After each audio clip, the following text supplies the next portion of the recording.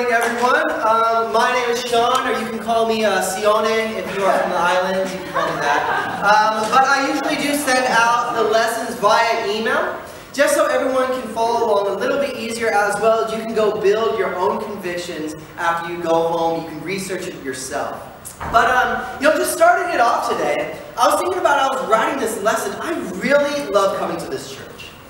Because most places you'll go to, and you are brought together because of your commonalities, right? People are brought together because things that they have in common.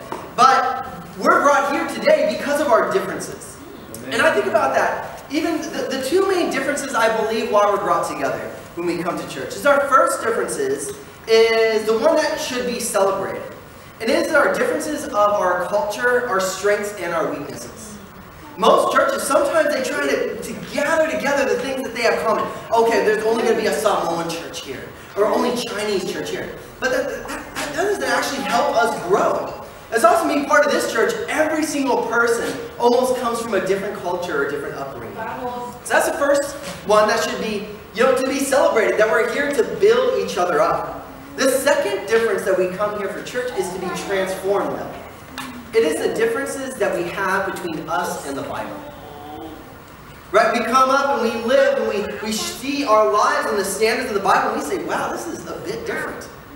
We're not actually holding to it. So we come here as a church to say, hey, let's transform this difference. Let's now make it common where our lives is the same thing as the Bible. Some churches instead, they'll change the Bible to match our lives. In this church, we're going to change our lives to match the Bible. That's really awesome to come together to see these differences and to want to make a difference. There are a lot of differences out there in the world, and they can affect people differently. I think even in the science community. I love science, and the thing that's very interesting is when you don't look at what the sciences agree on, but you actually look at what they disagree on. And that's when you start to get really interested in what science is talking about. One of the biggest things that they disagree on is, what is life? What is that? How do you define something living or just existing or being matter? It's a simple question that should have a simple answer, but even the science community does not know. There are over 100 different definitions in the science community, and all of them are a little bit contradicting the other. We know, and we've been brought up, if you have kind of learned biology and things in school, you come with the supposedly basic definition of life. And it has at least these different components. It says that it has to have movement, something's living. It has to have respiration, meaning it can breathe or kind of have something in and out of its body.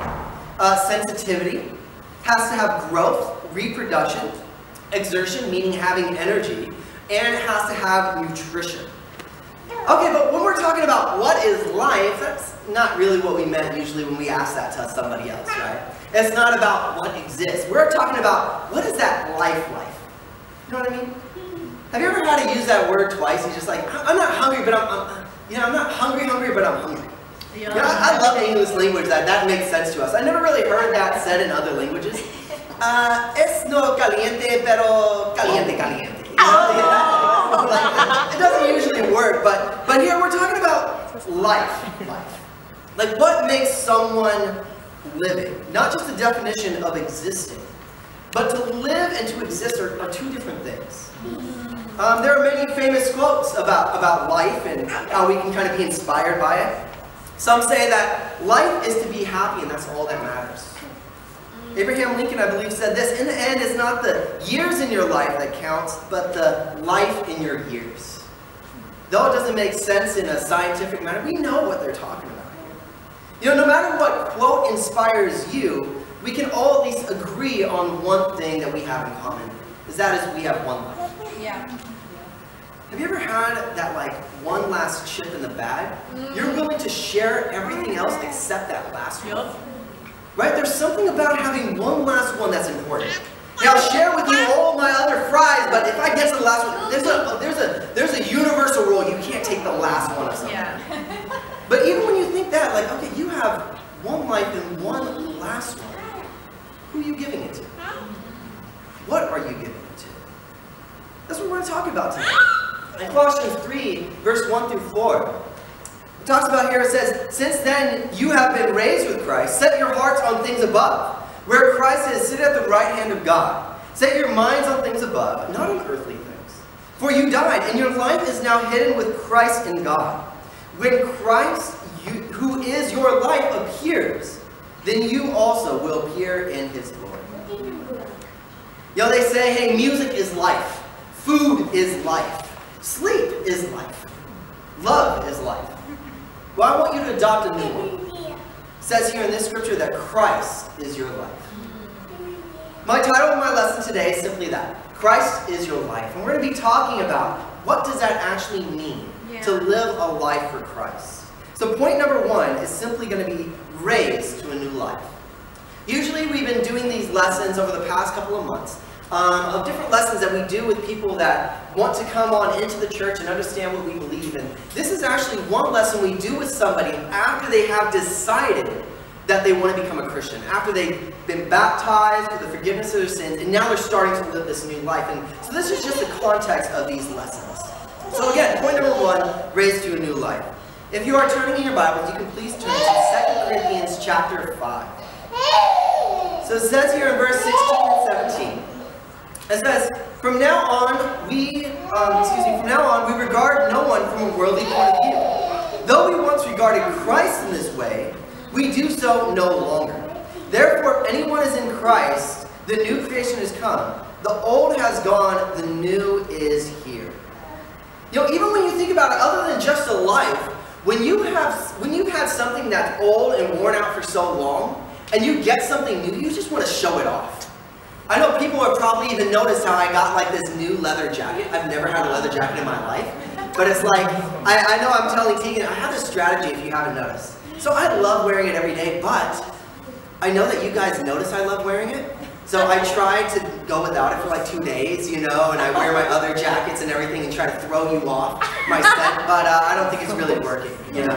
When someone has something new, they're excited about it. You know, they have their new shoes and they're just kind of walking around. Like, they're excited about it. And it says here that wow, when you have a new life, that's what this scripture is talking about. That you have a new life, it's exciting. That the old is gone. It's not just put off to the side or hidden or put away, but it's gone. It's vanished. You cannot bring it back if you wanted to. See, some people get excited, man. You hear it. Man, it's a new day.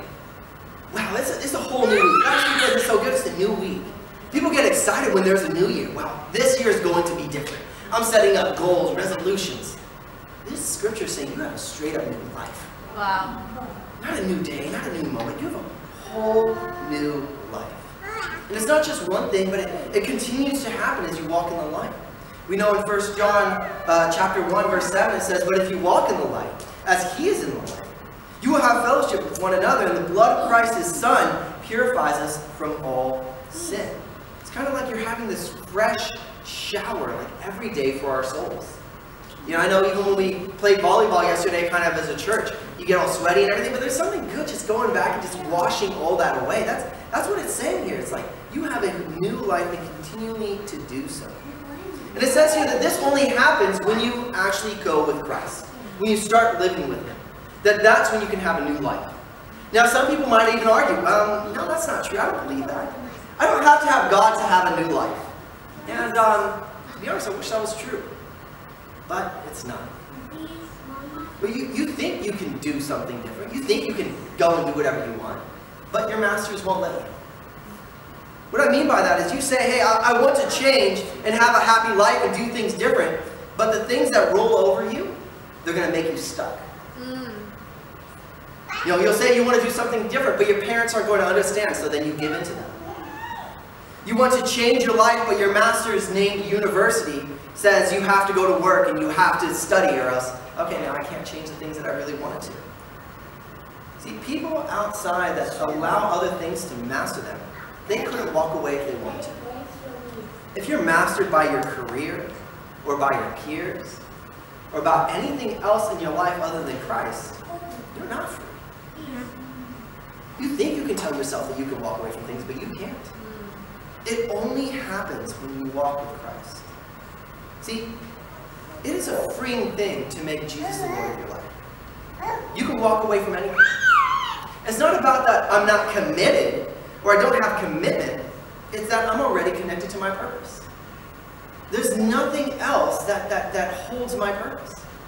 Whether it's a job or some responsibility, if those things are weighing down my life and causing me not to have a happy life, what's the point of holding on to it? I only have one. It's like my last chip. I'm not going to give it to the seagulls. Right? That's special. It's my last life. Why give it to something that's a waste of my time? That's what it means to live a life and race to a new life with Christ. See, most people don't have the strength to walk away because you don't have the hope to keep on going. But Christ can do that for you.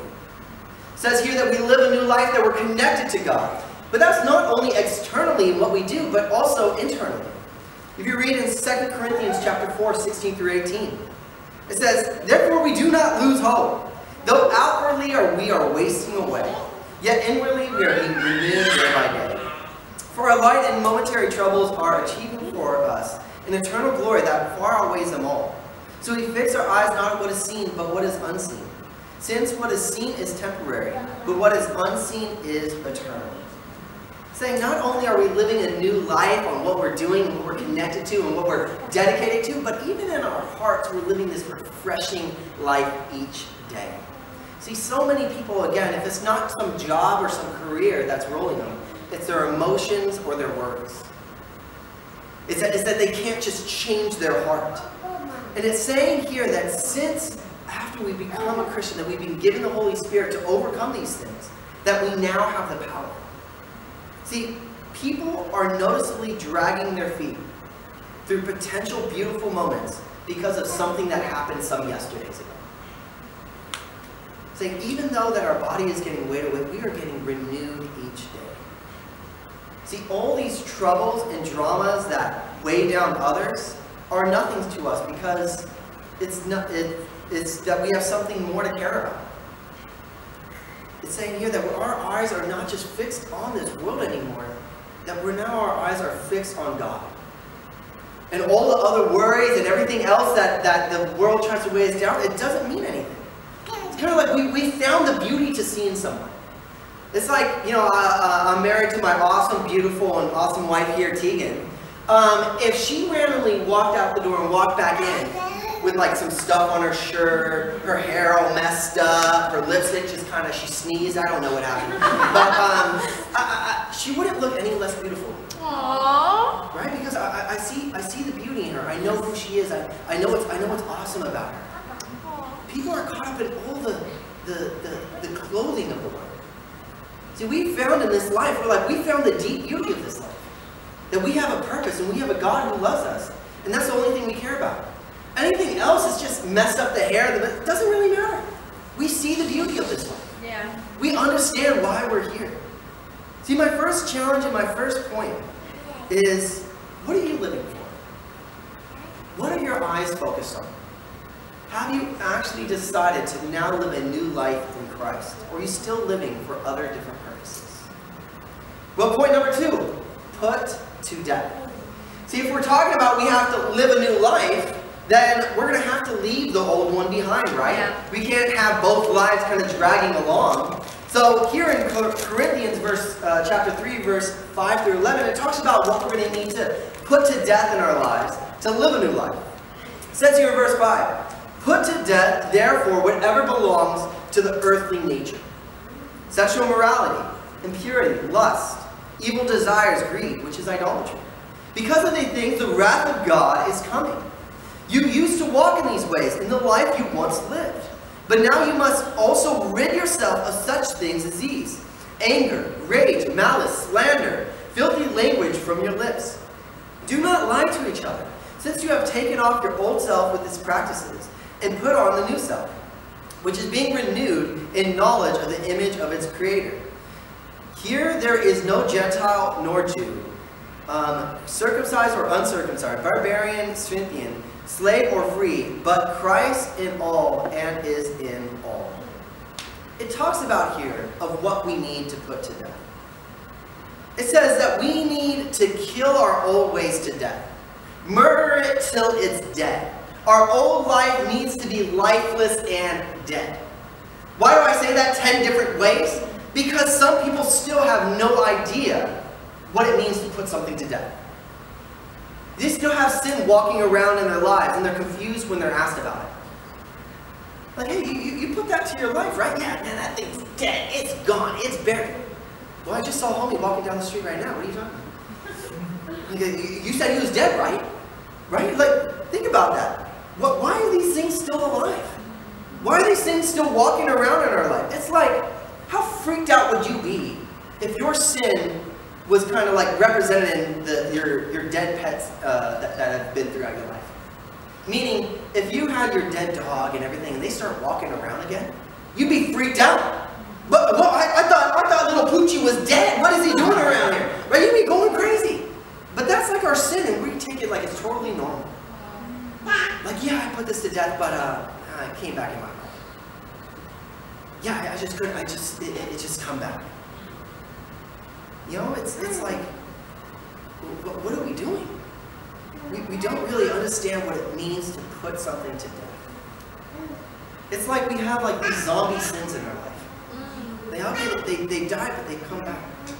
And we all know, we've all seen the movies, right? We've all been shouting at the TV screen, how do you kill a zombie? Shoot him in the head, right? What does that mean? You know, we've seen all the movies where they've wasted half the movie trying to find a cure and everything else. All you gotta do is you cut off the head. Now what does that mean for sin? It means you find the root. You go and find the root and dig deep in your life. Why is this sin still in my life? Wow. You find the root and cut it out. You know, you might even say, well, hey, the root of the sin is I'm the root. Okay, that makes sense. That's why you have to die to yourself. That's why the old life needs to die. Yes, we are the root. Yes, we can blame our circumstances or how our parents raised us or our society, but there's no one else to blame than us. Why? Because we feel the consequences. Yeah, we can point our fingers at anybody else, but we're the ones that are living with that sin in our lives. We have to be the ones that look down, find our root, and kill it. See, we must put our sin, put our sin to death, and not just put it away for a while. Yeah. There is a big difference between putting sin to death and repenting than going between periods of sin. And I'm not just trying to build this conviction not that long ago. See, some people might go like this, like, okay, hey, I got drunk on last Friday. I didn't get drunk until like a month later. Did they repent for a month? No, they're just in between sin. They actually haven't changed their character or changed their convictions. They're just in between sin. To die to your sin and repent does not just mean being between. It means you totally died to it. You're done with it. Okay, amen, we're not perfect, but there should be a refreshing and a changing that's happening between your sin. If you are just going between periods of sin, oh, hey, I sinned last week, I've been doing okay, but I'm probably going to fall into it next week. You're not dying to it. It's still alive in your life. And the thing is that we have to take this seriously, because if we don't put our sin to death, it's going to lead to ours. In James 1 verse 15, it says, then after desire has conceived, it gives birth to sin. And sin, when it's fully grown, gives birth to death. See, desire just meaning our temptation. Yeah. And it's saying that here, instead of doing what the world tells you to do, meaning, hey, if it's on your heart, follow it, or if it's the way you are, just follow it. No, it's saying, if there's that desire, don't meet it halfway. You run away from it. Because there's this growth that happens. There's desire that leads to sin. Then, once conceived, gives birth to sin, and sin fully grows to death. Meaning, again, have you ever seen a dead person? And I'm not talking about the ones like in a morgue. I mean like those that are still walking around. But I'm talking about those that, are walking around and yeah, they might not have been dead, but they're actually even worse than zombies. Because zombies, you've seen the movie, at least they have a drive and a motive. They talk about what they want to do, brains, right? They in some movies at least. They have what they want, but I'm talking about these people that just like are dead inside. They don't know what they want. We talked about the basic definition of life earlier, and I think they're losing some of these. You know, their heart has lost all sensitivity. Their character has lost all hope of growth. Their soul has not received nutrition for a very long time. Actually, according to the science community, if we're applying that to spirituality, they're not alive. They don't meet the requirements. So what it means to put to death our sin is either we're going to put it to death or it's going to put us to death. We're not going to be able to live that new life that's freeing and awesome and feels great if we still have sin in our lives. So my challenge is simply understanding this: you can't live a new life of Christ when you haven't died to your old one yet. Guys, it's time to face the end. It's time to face those hard questions and those hard roots that are in our lives and say, why am I still doing this? Why do I still act this way? Stop waiting for something else to happen.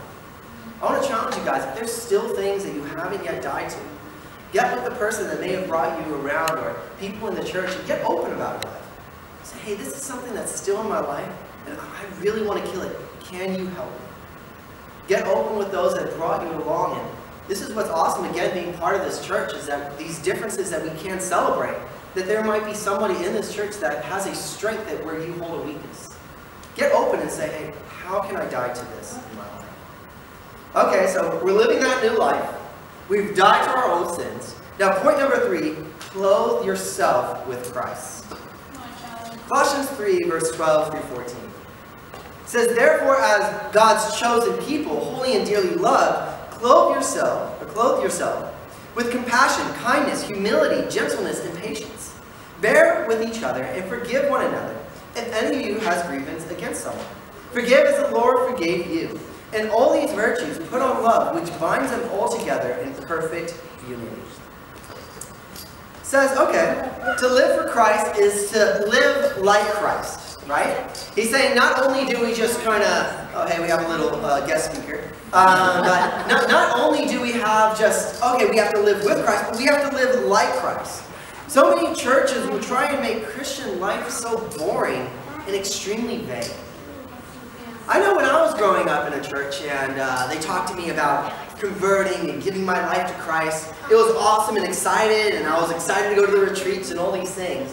But after I said the prayers and I went up to the altar, I did all those things, it was more of like, okay, awesome, now just go feel good about yourself.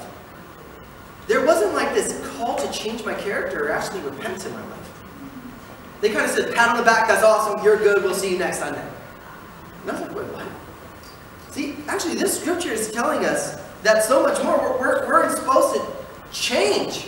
We're supposed to do something differently. We're supposed to change our character.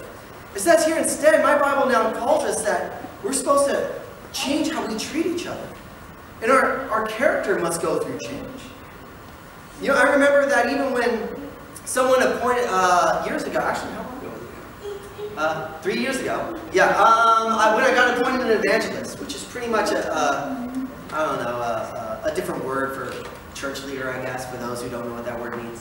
I didn't know what that word meant. But I got appointed an evangelist, which is mainly giving me the opportunity to lead churches.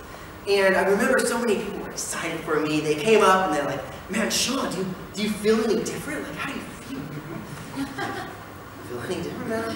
Like, it doesn't mean anything. All they did was give me a little bit of a speech, and, you know, I got to do other things. But I started to feel different when the responsibilities came. Yeah, now I started to feel different. You know, excited. How does it feel? Pressure. You know, how does it feel? I don't know what I'm doing.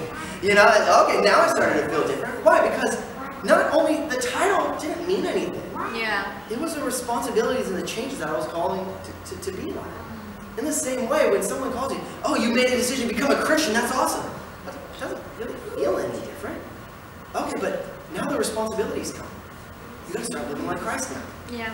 Okay, now you better start changing. Now things better start to feel different. So he says, hey, okay, well, you gotta go and put all these things on. We won't go specifically on what it talks about, but you see here, it's a character change. It's a heart and love change. You gotta put on compassion, kindness, humility, having other people above yourself, gentleness, patience, and forgiveness. Putting on all these things and how we're treating each other differently. And when it says to put these things on, it's saying it's a one-time thing. That you don't put it on like it's our physical clothing and take it off later. It's a one-time thing and you never take it off. See, most of our issues in our relationships is because we are constantly changing our character depending on who we are with or how we feel. He's saying, put these on and never take it off. I remember someone preached that not that long ago, and it changed my view on how I'm supposed to act as a Christian. See, Paul goes on and talks about throughout this chapter how not only are we clothing ourselves, but Christ clothes us as well.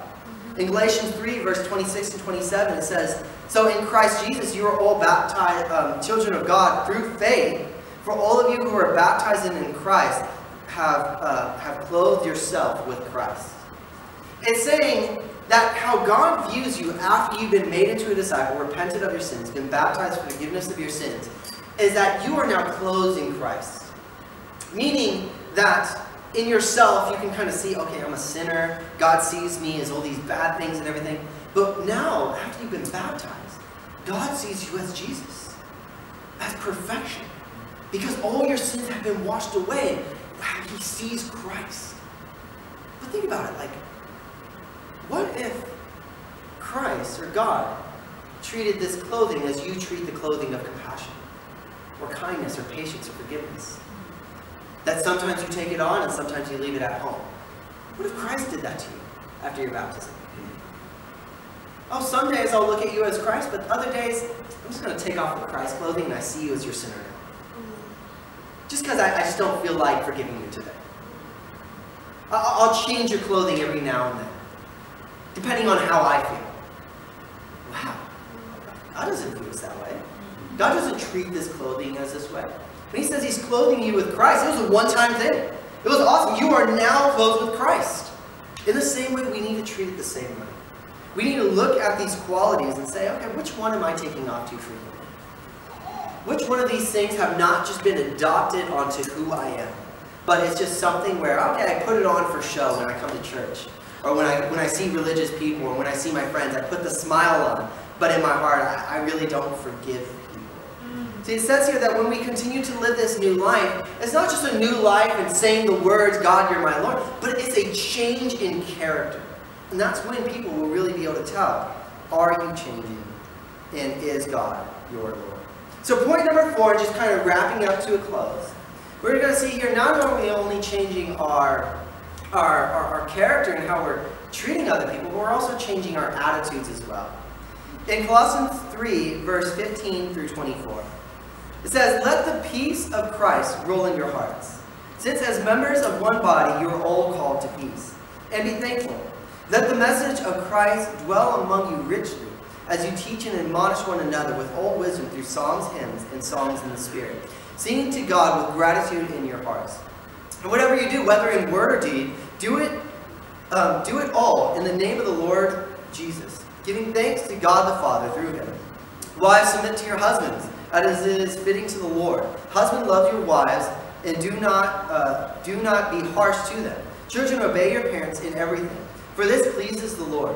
Fathers, do not embitter your children, or they will become discouraged. Slaves, obey your earthly masters in everything, and do it, not only when their eyes is on you, and to curry their favor, but with sincerity of heart and reverence for the Lord. Whatever you do, work with all your heart, as working for the Lord, not for human masters, since you know that you will receive an inheritance from the Lord as your reward. It is the Lord Christ who you are serving." So pretty much we're going to focus on the beginning part and see how that trickles on down to all these different relationships. The wives, the husbands, the mothers, the fathers, all those different things. It first starts off and says, let the peace of Christ rule in your heart. Let it. I thought that was an interesting choice of words. Meaning allow it. Stop fighting it. Let it actually rule in your heart. See, there are many things that are trying to be the ruler of your life. We know your parents, all these other different things, but mainly one of my biggest contenders, at least, and I don't know if you can relate, is myself. I want to be the ruler of my life. But it's saying here that we will not have peace if we're going to be fighting God all along the way. If we have not yet just surrendered to God, whatever it takes for Him to live, for us to live His life. So what is the peace of Christ? What does it talk about that? See, for most people, they experience peace when their circumstances allow it. Whenever something is how they want it or things are going exactly how they planned. The peace of Christ is way beyond that. It is when you are facing the cross with determination because you know it's God's will. See, the peace of Christ, when He was facing the cross, He still had this peace on His own. He's like, I'm doing it for God, and I know everything's going to work out as He's planned. And this type of peace, when you have this type of peace, even the cross won't harm you. Even the cross in your life won't worry you. When you're facing death, you still have peace in your life. You know, have you ever seen someone who's just stressed out for nothing? That's kind of like people who are fighting the peace of Christ.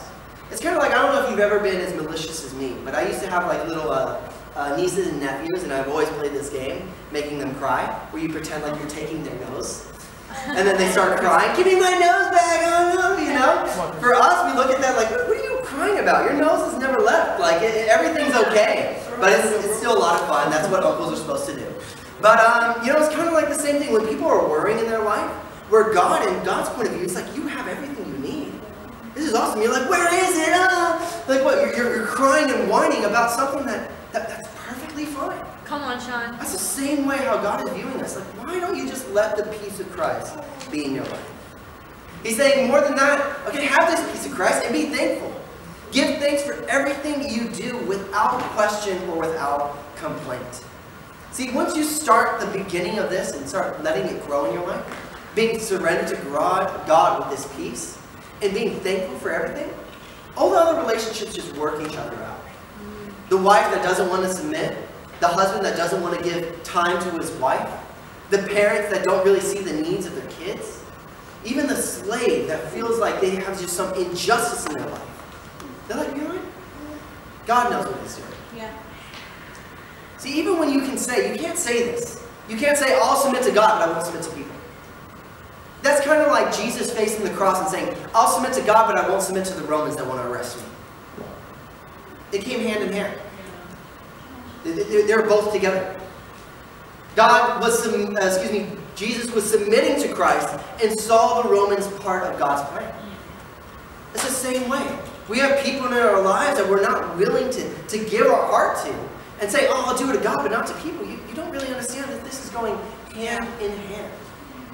That when we're living this new life, we see people in our relationships differently as well. See, my last challenge is just living a new life for Christ allows us to live a new life with others. What relationships have you allowed to stay in that same mess now that even though you have the power to change it? What relationships are you just scared of facing them? Actually, I want this relationship to be different, but there's some pains that I'm going to have to face. I want to encourage you not just to face those relationships and to go after and have those difficult conversations, but to go back and is the peace of Christ in your hearts? Are you thankful for these relationships? When the last time have you prayed through these difficult relationships? See, in conclusion, kind of wrapping it all together, what is life? The very first question that we started with. Though there may be a lot of different definitions, 100 different definitions out in the science community, I think the only answer that is worth our only last life that we have is Christ is life. Meaning that we need to die to our old sin, and when we do so, we can see Him change your world. I just really want to encourage you guys that if you've come here still living that old life, if you've come here still wanting to live that new life, get with the person that invited you along. Study the Bible and understand what it means to start living this new life with Christ. Yeah. And thank you guys very much.